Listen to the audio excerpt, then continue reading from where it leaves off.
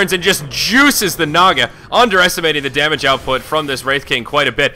BKB popped by the Timbersaw, but he gets juiced as well. There's the blink forward. Wraith Fire Blast off the mark. It gets, well, it's on the mark, but it gets disjointed. Not an ability you can miss, but a nice blink disjoint there. Tier 3 tower under heavy fire. Glyph won't be up for 25 seconds, and they will just chunk down these structures. Stampede forward. Centaur catches the Dazzle as well as the Axe. That's an easy double kill. Wraith King toggling the armlet finally falls.